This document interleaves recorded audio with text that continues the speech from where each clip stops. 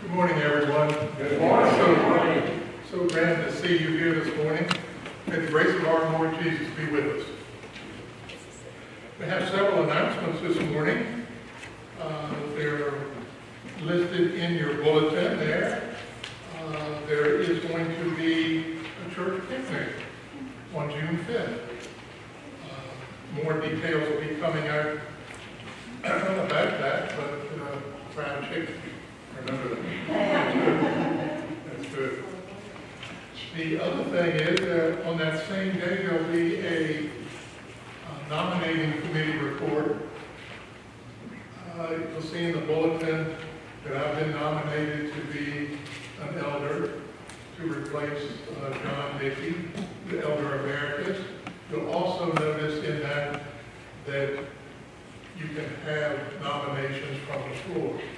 It's not going to hurt my feelings whatsoever if there are any nominations from the floor. I don't believe there are any other, there is one other. A Bible study group is going to be starting on June 6th. Nancy's going to be handling a Bible study group on the Gospel of John in the evenings on Mondays. So keep that on your calendar also. The flowers this morning are given by Samuel and May Young Koo. They couldn't be here today. May Young is up. She's actually being a judge for another cello concert, national cello concert, and I think it's up in New York. Brussels. Is that the one? They travel north. But in any case, we thank them so much for the flowers this morning. This morning we have something special, and that's the presentation of the Sunday School Bibles. Susan? Good morning. If I could invite our families to come up front, please.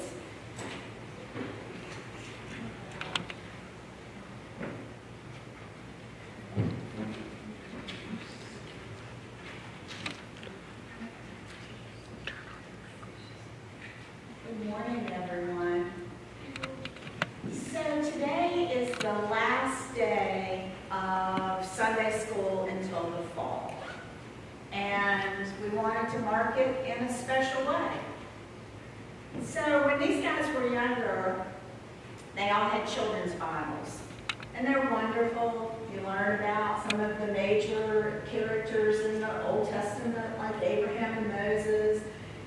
You can learn something about Jesus' ministry. But there are books in the Bible that are not in here, and events that are not in here. And you're not little children anymore. So you deserve more in your Bible. So this morning, they're each getting a youth Bible. There's a letter that comes with your Bible that lets you know if you would like to go to Camp Hanover this summer, the church would pay $300 toward your camp fee as a way of letting you know, I don't think Logan's a fan, as a way of letting you know that we care about you and we think that you are pretty special. So I have a Bible and a letter for Elijah Orrin. You're welcome. I have a Bible and a letter for Logan Orrin. I have a Bible and a letter for Alice McGurko. And Alice is going to take Elise Sterrett's Bible and letter to her. She wasn't able to be here. I think this is her birthday celebration weekend. So, a special day, and when Sunday school comes back in the fall, we'll be ready to do special things again in our time together. Reverend Clark? Yes, I am going to say a prayer and to dedicate the Bible. Let's pray together. Lord, we thank you for the many gifts that you give to us. We thank you for the gift of these young people and how they bless us and how you bless them. And Lord, we thank you for the gift that you have given us in your word, that we discover so much as we read your word in the Bible, your story, the story of Jesus.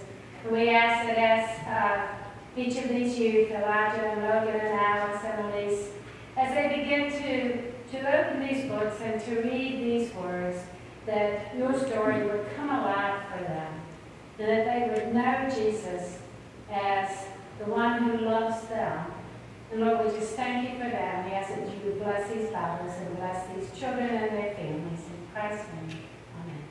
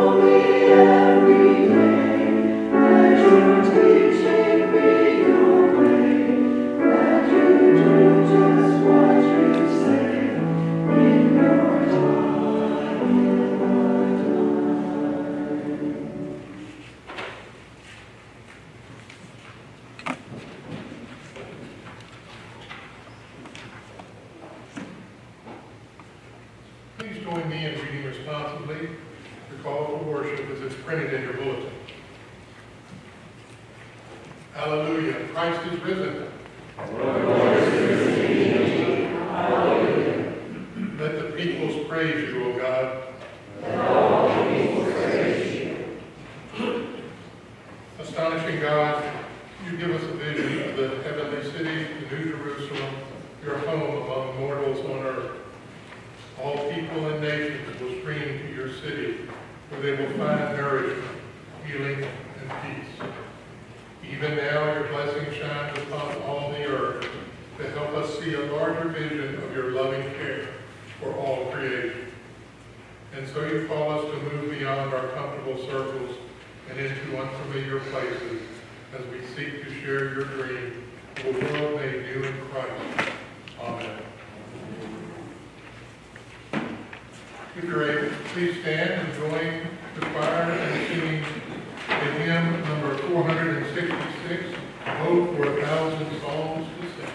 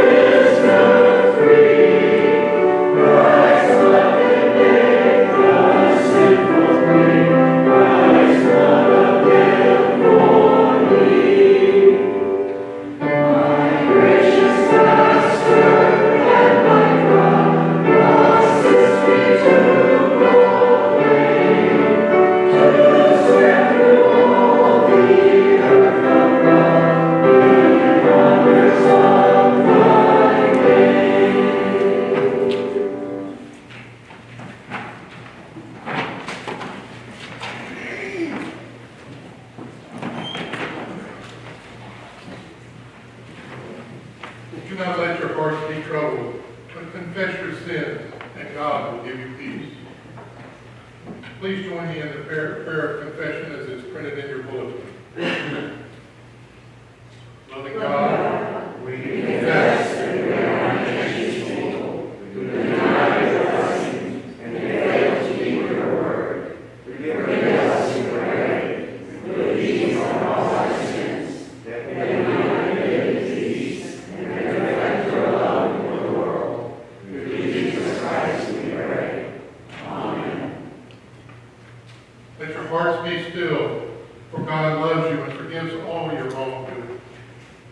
Beloved, receive the peace of Christ. Please be seated. So for our children's message this morning, you don't even have to move. Stay right where you are. Does anybody remember the word from last week? Started with an R. Alice. Random. Remember that word? Okay. It's Saturday night. You want to have a sleepover. But if there's a sleepover at your house on Saturday night, that means you come to church on Sunday morning. And your friend has never been to church. Doesn't know anything about God or Jesus or the Holy Spirit, but your friend knows one super important thing. Your friend knows that you are a good, safe, loving person. So they're willing to come into this brand new situation. You and your friend come in, you sit down in the pew. Friend does this. Friend's looking everywhere. And then you feel elbows in your rib cage. And your friend says, wow, you people really like your fruit. What do you think your friend has noticed? The stained glass window. And what about the stained glass window, Alice? You see fruit? Grapes. All right. Now we know that things in this space are not random, right? They all tell a story. So you look at your friend and you say, do you want to hear the story of the grapes? Now if your friend says no, you go, okay, that's fine. We respect people and what they want to hear and what they don't hear. But if your friend says yes, then it's your turn to tell some of the story of Jesus. I know. Now, you don't have to tell the whole Bible in one long whisper, okay? You only have to tell a little bit. So what you can say is, friend. So Jesus was a part of God's plan for the whole world. And one time he was with his friends, and he had this really special meal with his friends.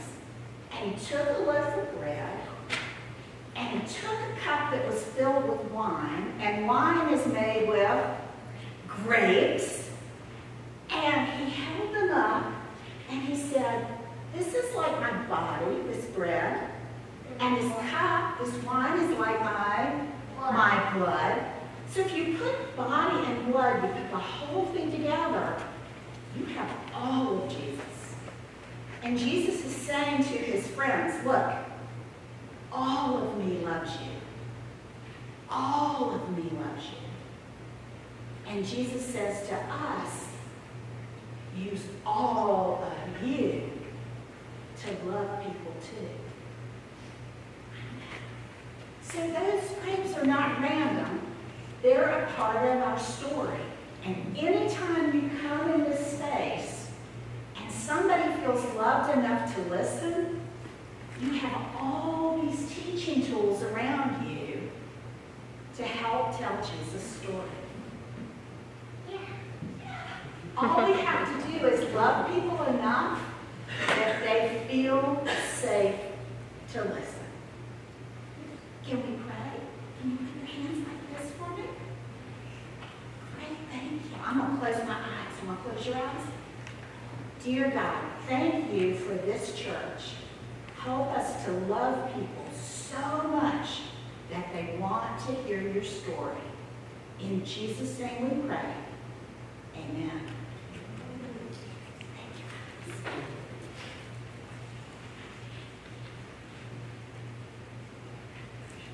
Before I go further, I want everybody to know that there's a new lay reader sitting in the middle, second row right here. He was quite enthusiastic.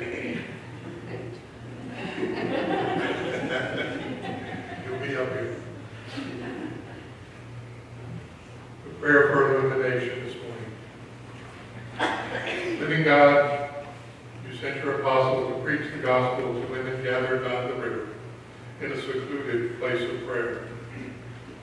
There is a businesswoman named Lydia who was led by the Spirit to hear your word as truth. She opened her heart in love, and she opened her home for the spreading of the gospel. By the power of your Holy Spirit, fling wide the doors of our hearts this day as we hear your word of life, that we too may open our lives to serve your world in love. In Jesus' name we pray. Amen.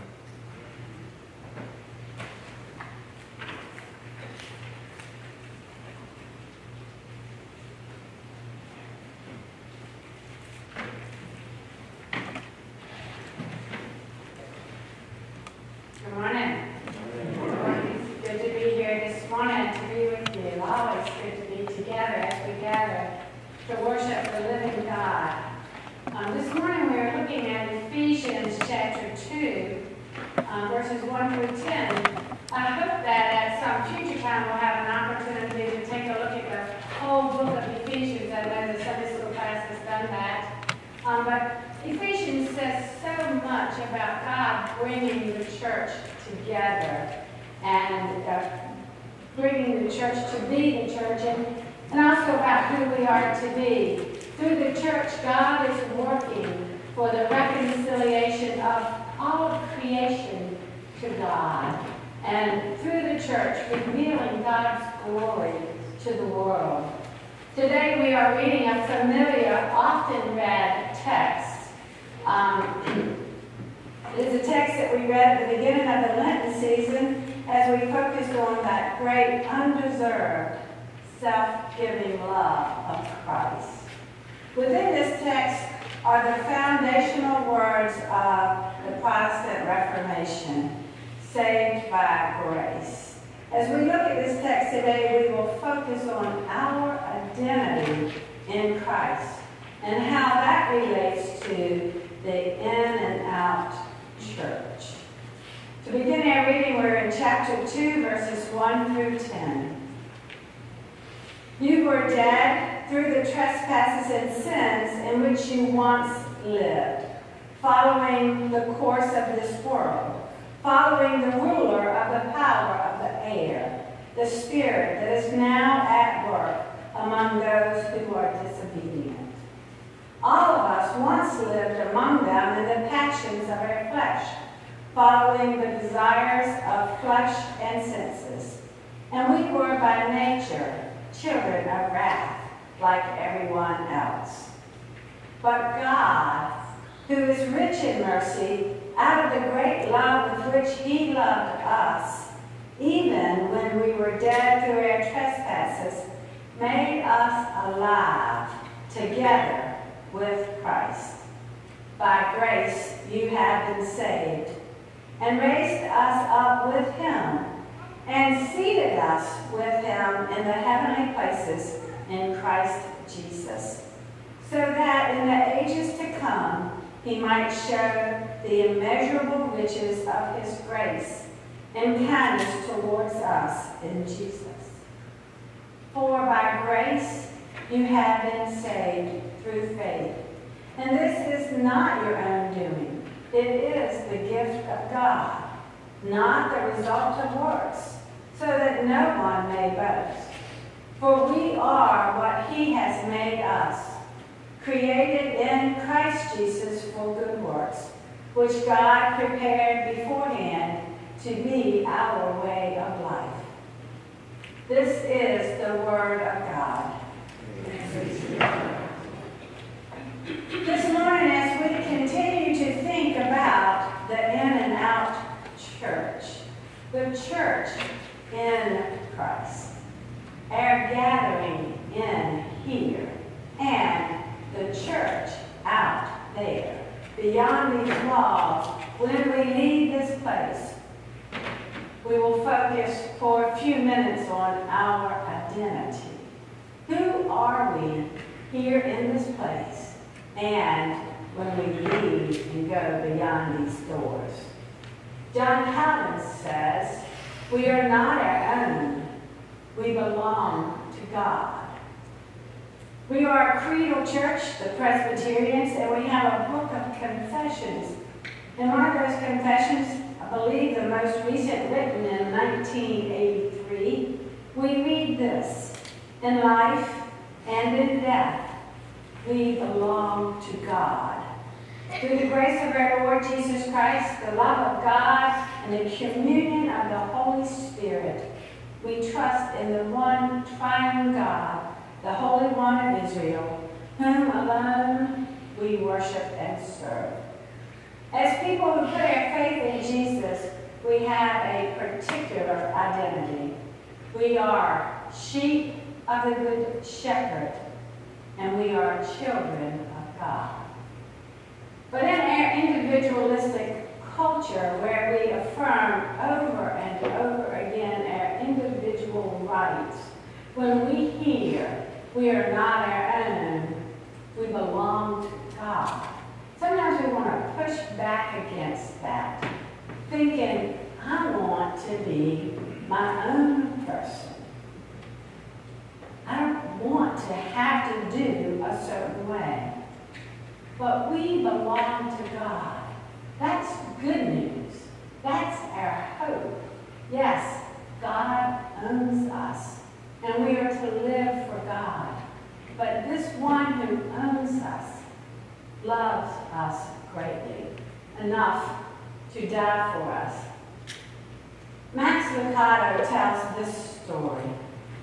Longing to leave her poor Brazilian neighborhood, Christina wanted to see the world. Discontent with a home having only a pallet on the floor, a wash basin, and a wood-burning stove, she dreamed of a better life in the city. So one morning, she slipped away, breaking her mother's heart. Knowing what life on the streets would be like for her young, attractive daughter, Maria hurriedly packed to go find her. On her way to the bus stop, she entered a drugstore to get one last thing: pictures. She sat in the photograph booth and took picture after picture of herself, and then spent all afternoon getting these pictures together for her daughter. With her purse full of small, black and white photo booth pictures, she boarded the bus to Rio de Janeiro. She knew that Christina had no way of earning money. She also knew that her daughter was too stubborn to give up. When pride meets hunger, a human will do things that were unthinkable before. Knowing this, she began her search. She went to all the places she didn't want her daughter to be: bars and hotels and nightclubs and any place with that kind of reputation. She went to them all, and at each place she left her picture, taped on a bathroom mirror, a bulletin board, a corner phone booth. And on the back of each picture, she left a note. It wasn't long before her money ran out and she had to return home. She wept as the bus began its long journey back to her small village. A few weeks later, young Christina came down from a room of the hotel, down the stairs. Her face was tired and worn.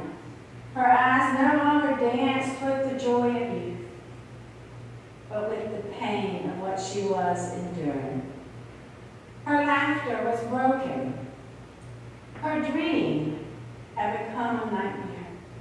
1,000 times over, she had longed to trade these nights for that pallet on the floor with her mother. Yet the village was, in many ways, too far away.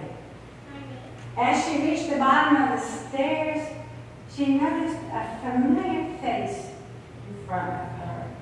She looked again, and there on the lobby mirror was a picture of her mother.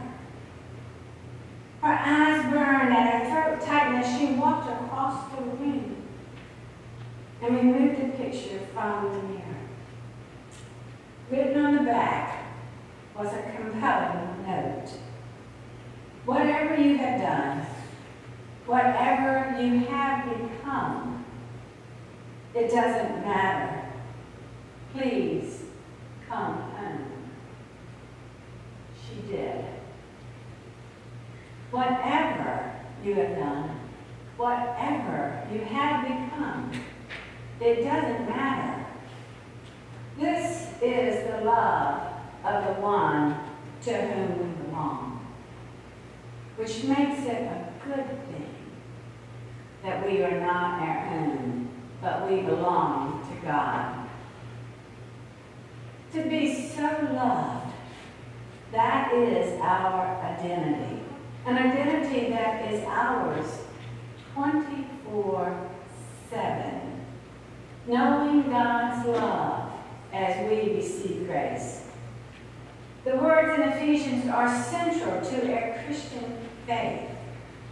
It is one that we hold dear. It is all about God's great love for us and the grace that we receive because of that love. Saved from that dead condition and brought into a new life in Christ. We were dead in sin and transgressions. Mark Roberts talks of zombies. Sometimes I have been so tired that I said I was like a zombie. I remember as a young person where we would go and stay out late and get up early. And while I'm actually alive and moving, I'm sort of dead. We are alive but dead when we are separate from Christ, separated from God. And all the ways that we try to find life, to fill the void, all of the things that we might do cannot give us life. Great works, decadence, pampering ourselves with every luxury, with every good gift that we can buy, looking for love and affection in different relationships, being almost perfect, whatever our effort, it doesn't and can't make us alive. But God, being rich in mercy, because of His great love for us, intervened.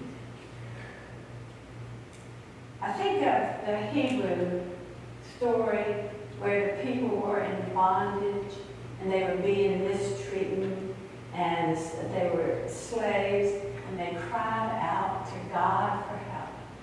And God intervened. In our case, no one else did it, no one else could do it. God did it. For us, what did He do? He made us alive in Christ. Alive. We are new creations, new creatures. In our hearts, we are reborn and changed. And we are alive in Christ. God has given us life. Life we do not deserve, and life we cannot earn. In the book Proof, Timothy Paul tells this story. It's an interesting and a bit of a strange story, but it's a good read. I never dreamed that taking a child to Disney World could be so difficult, or that such a trip could teach me so much about God's outrageous grace.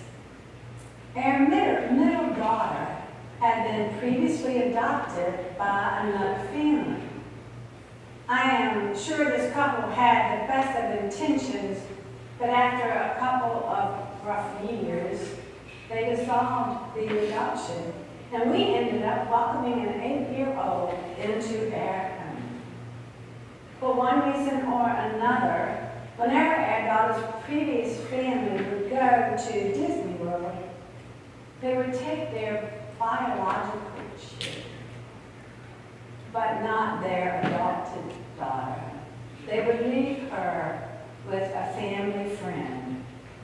Usually, at least in this child's mind, this happened because she did something wrong that precluded her presence on this trip. By the time we adopted our daughter, she had seen many pictures of Disney World, heard about the rides and the characters and the parades, but when it came to passing through the gates of the Magic Kingdom, she had always been the one left out. So I made plans to take her to Disney World the next time a speaking engagement took me and our family to the southeastern United States. I knew from previous experience that the prospect of seeing cast members in freakishly oversized mouse and duck costumes somehow turns children into squirming bundles of emotion. But what I didn't expect was that the prospect of visiting this dream world would produce a stream of downright devilish behavior in our newest daughter. In the month leading up to our trip to the Magic Kingdom, she stole food when a simple request would have given her food. She lied when it would have been easier to tell the truth. She whispered insults, and as the days on the calendar moved closer to the trip, her mutinies multiplied. A couple of days before our family headed to Florida, I pulled our little daughter into my lap, and I talked to her about her latest misbehavior. "I know what you're trying to do," she said flatly. "You're not going to take me to Disney, are you?" Well, the thought hadn't actually crossed my mind. But her downward spiral suddenly started to make some sense. She knew she couldn't earn her way to the Magic Kingdom. She had tried and failed that test many times before. So she was living in a way that placed her as far as possible from that magical place on earth. In retrospect, I'm embarrassed to admit that in that moment, I was tempted to turn her fear to my own advantage. The easiest response would have been to say, "If you don't start behaving better, you're right, you're not going to go." But by God's grace, I didn't. Instead, I asked her, "Is this trip something we're doing as a family?" She nodded with her eyes brimming with tears. "Are you part of this family?" I asked. She nodded again. "Then you're going with us. Sure, there might be some consequences to help you remember what's right and what's wrong, but you're part of our family, and we're not leaving you behind." I'd like to say that her behavior got better after that moment. They didn't. Her choices pretty much spiraled out of control at every hotel and rest stop all the way to Lake Buena Vista in Florida. Still, we headed to Disney World on the day we had promised, and it was a typical Disney day. Overpriced tickets, overpriced meals, lots of lines, all mingled with just enough manufactured magic to consider maybe going again someday. In our hotel room that evening, a very different child emerged. She was exhausted, pensive, and a little weepy at times. but her month-long facade of rebellion had faded. When bedtime rolled around, I prayed with her, held her, and asked, "So how was your first day at Disney World?" She closed her eyes and snuggled down into her stuffed unicorn. After a few moments, she opened her eyes ever so slightly and said, "Daddy, I finally got to go to Disney World." But it wasn't because I was good. It was because I'm yours. It wasn't because I was good. It was because I'm yours. God's grace has claimed us as His own, and by His grace, we belong to God. Not because we are good, but because I'm yours. God rewrites our stories by His grace and gives us new life, and that is who we are. In this new life, we are to do something. Listen to verses 8 through 10. "For by grace you have been saved through faith. And this is not your own doing. It is the gift of God, not the result of works, so that no one may boast. For we are what He has made us, created in Christ Jesus for good works, which God prepared beforehand to be our way of life. In our new life, we are to do something, not to earn our salvation. That was done in Christ. Not saved by works, but saved for works. And what are those works to be? All that we do and say, the whole of our lives, is to be for God. We are to live our whole life for the praise of His glory. Everything we do for God's purposes. As Calvin puts it in his Institutes, when he talks about we belong to God. We are not our own. Let not our reason nor our will, therefore, sway our plans and deeds. We are not our own. Let us therefore not set it as our goal to seek what is expedient for us according to the flesh. We are not our own. Insofar as we can, let us therefore forget ourselves and all that is ours. Conversely, we are God's. Let us therefore live for Him and die for Him. We are God's. Let His wisdom and will, therefore, rule our actions. We are God's.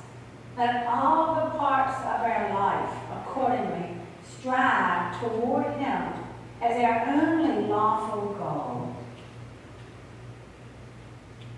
Who are we? We are a people so loved by God that He died for us. We are a people brought into the family of God forever by God's act of grace. We belong to God, not just here for a few minutes, but as a way of life. When we leave this place, our identity goes with us. It does not change. We carry it with us. We must live and act as the people of God. Amen. This morning we are doing something special after the sermon.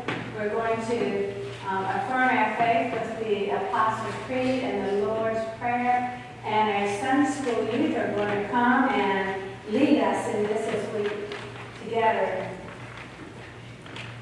profess what we believe.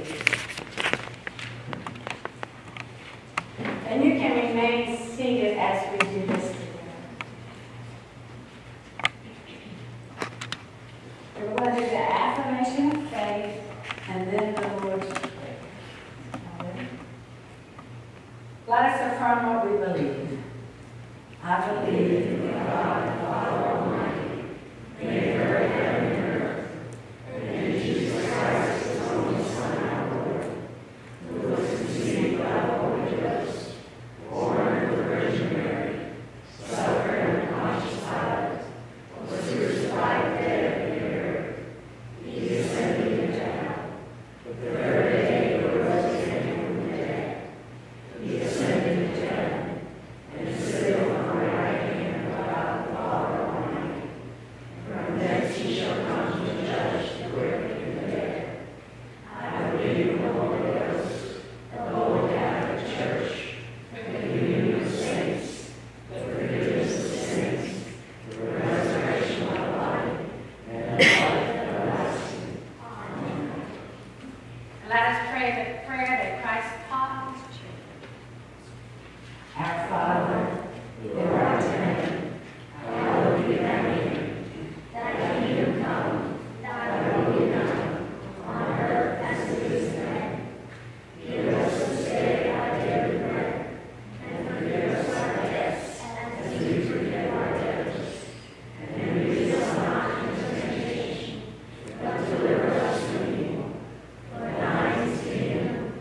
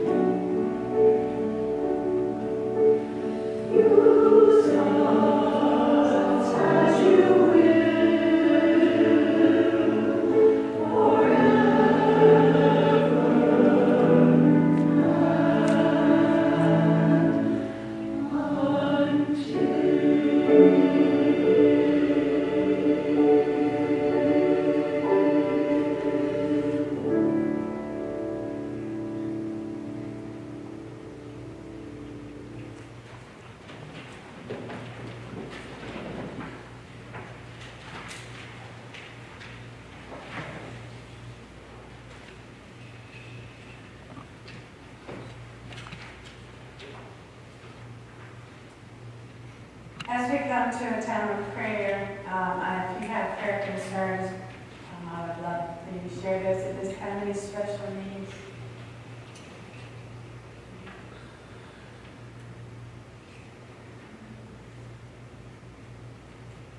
Let us pray, God, in prayer. Gracious God, we thank you for your goodness to us, which we experience in so many ways, but most particularly through the grace of our Lord Jesus Christ, who brings us into new life to serve you. And we thank you for the privilege that is, that we can be called children of God. And we thank you for the gift of community as we gather here today. We are blessed and encouraged by those who sit beside us, in front of us, behind us, and around us. Help us to reach out to one another and to be a blessing as we seek to live as your people. Lord, we thank you for this special place where you have brought us to be in this little town of Kilmarnock and this county, this peninsula.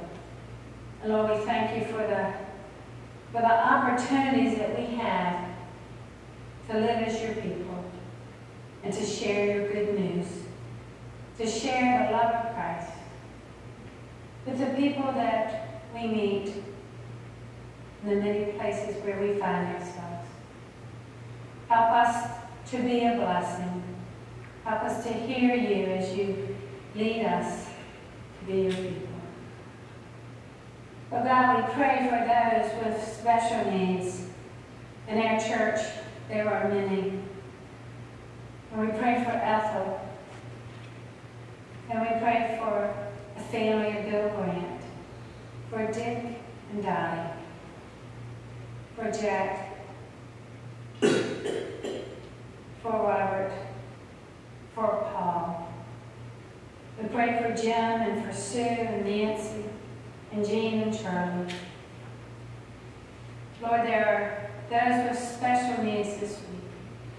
We ask that you would be with them, whether it's a work situation or a medical crisis or a relationship. Lord, for all those who are hurting in different ways, we pray that your hand would be upon them and that they would know that you are the divine physician and the great comforter and our power and our strength. Lord, we pray for our extended family. We ask that where there are special needs that you would be there. Or some of those needs are such that we don't mention them. But you know. We ask that you would intervene as we have known you to intervene for us. Lord, be with the leaders of our church. Equip them with every gift that we might serve you faithfully and they might lead us in your ways. And all of these things we pray in Christ's name. We pray in Christ's name and for his glory. Amen.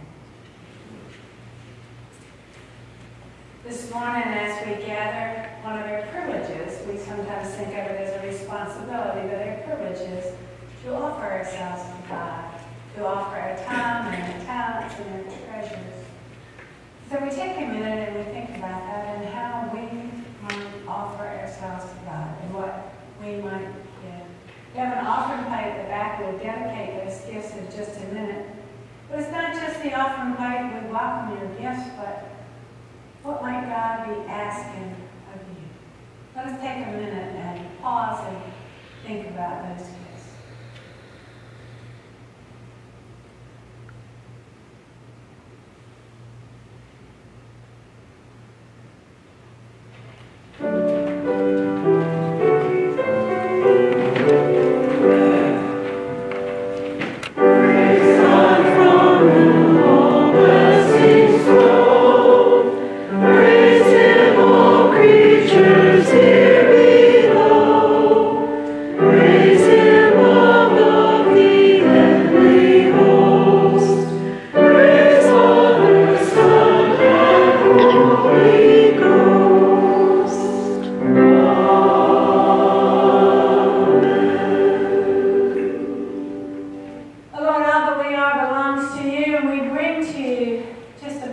for that, but we ask that you would take our offerings, our time, our talents, our treasures, that you would take what we offer, and that you would multiply it, even as you multiplied the fish by the land, and that you would use it for your purpose, that the love of Christ would be heard and known. Amen.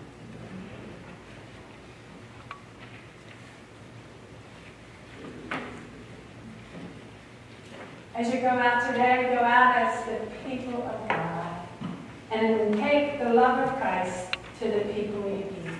And may the love of God, the grace of our Lord Jesus Christ, and the power of God's Holy Spirit be with you now and always.